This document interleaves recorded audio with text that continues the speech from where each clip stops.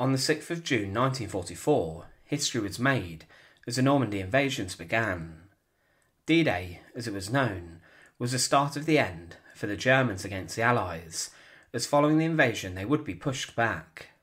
It was history being made in front of them, but the heroic actions of the soldiers that fought on the beaches and fought to get off them were not without some war crime.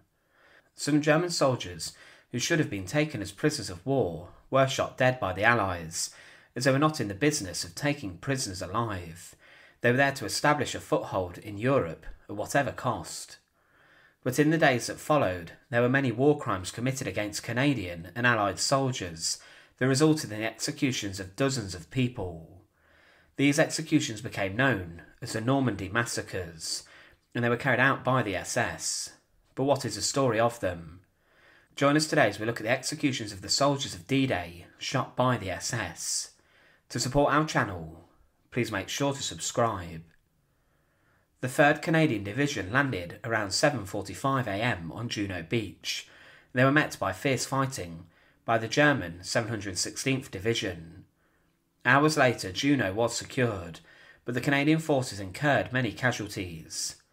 They had in a day managed to advance 7 kilometres, but the 12th SS Panzer Division was one of the German armoured divisions based close to the beachheads that were landed upon. The division would later be ordered to fight hours after the landing, as Hitler had taken sleeping pills and had been in such a deep sleep that he would not be awoken. It was Hitler who would give the order to attack, and the Nazis and the military had to wait for his go-ahead. But then they tried to push the Allies back. At the front were Hitler Youth units, and the 25th Panzer Grenadier Regiment, led by Colonel Kurt Meyer. He was a fanatical Nazi and had been involved in many war crimes on the Eastern Front that resulted in the slaughter of civilians. The fighting continued and the Canadians managed to blow up many German tanks, but they did encounter heavy losses. Some were captured and fell into the hands of the Germans, but a number were executed. The 3rd Battalion of the 12th SS Panzer Division, led by Lieutenant Colonel Karl-Heinz Milius, were involved in some of these war crimes. The SS soldiers were furious with the casualties they sustained whilst taking a village, and they would lash out on their captured prisoners. One of the first victims of the Normandy Massacre was Private Lorne Brown, who refused to retreat and leave a wounded man behind. He was then pinned to the ground by a German soldier who then bayoneted him a number of times. One Canadian also walked towards the Germans with his arms raised to surrender, but he was then shot dead. Following this, a German soldier then shot another private and smashed his head in with a rifle butt before shooting him. Villagers were ordered to bury the bodies and the remains. 8 Canadians were also ordered into the middle of a road when they were then shot. The remains of one man was left in the road and traffic ran over it. The 3rd Battalion incurred more casualties as Private John Metcalf was killed whilst being searched, and a German shot 4 times into his abdomen before shooting 3 times more in the head and then emptying his magazine into his body. Further atrocities and executions continued until a major appealed to the SS to stop. However, this did not last long, as more prisoners of war were executed. The last man of the 3rd Battalion executed in the crimes was an army chaplain who walked towards an SS patrol, but his remains were found weeks later and he had been stabbed through the heart with a bayonet. Canadian prisoners of war continued to be sent towards the courtyard of the Ardennes Abbey, where Meyer had based his headquarters. But following being searched, these men were told to put their hands down, and they were then told to walk into the courtyard of the Abbey. Around 30 minutes later, the German police officers approached the Canadians and asked for volunteers, but not one single soldier stepped forward. The Germans then interrogated the prisoners one by one, before then executing them. The first 6 were bludgeoned to death, and the last 4 were shot in their heads.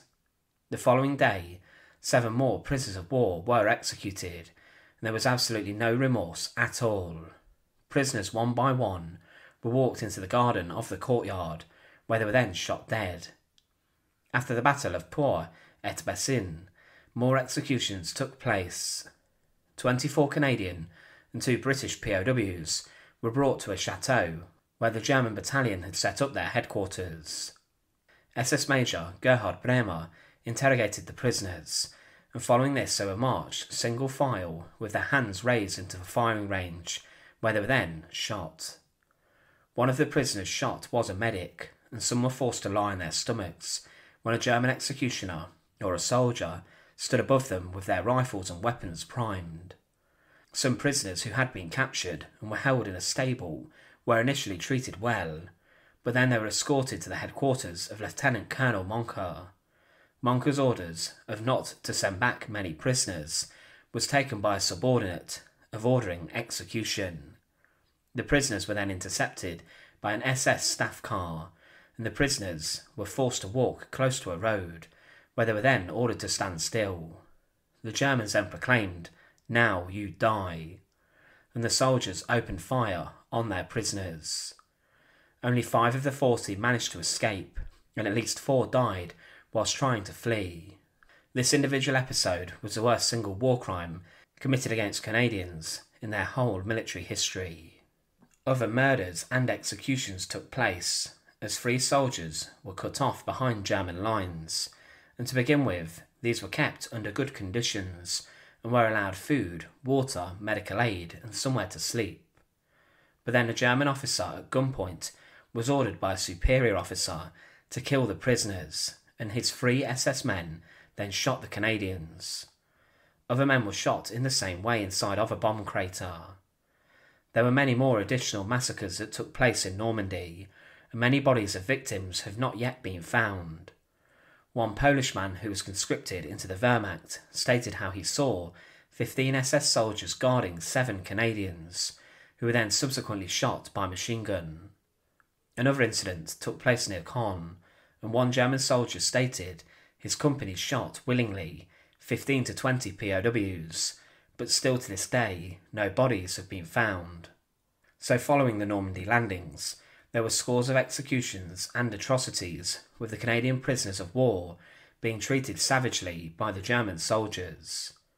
Hitler would, throughout his time as a dictator, issue a number of illegal orders, in which he ordered enemy commandos to be shot on sight. But in the aftermath of D-Day, the SS would slaughter and rampage whenever they could, and they would decide to execute their prisoners of war. Many of the generals who were in command would give these orders to execute, and some have been considered skilled commanders on the battlefield and are revered today, but their hands were not clean. The executions of the soldiers of D-Day were barbaric, and they were a war crime that deserves to be remembered. Thanks for watching. To support our channel, please make sure to subscribe, and once again, thank you so much for watching.